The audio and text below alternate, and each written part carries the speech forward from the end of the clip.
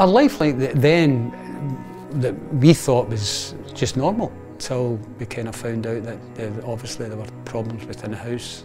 I was going down the wrong paths in school. I was getting bad grades, and I was going through a lot at home, so it was kind of hard to keep my head in the right place. I feel like when I first met both Johnny and Julie, I was kind of scared and kind of awkward, but as time went on, we built really great relationships, and I feel like they're both kind of like parent figures now. I was never one to expect myself to go to university. If I hadn't met Johnny and Julian, I get quite scared trying to understand if I'd be into drugs or even worse, in prison or dead. It's not a quick fix. It's got to be long term. We need to make sure that we're there to support these youngsters.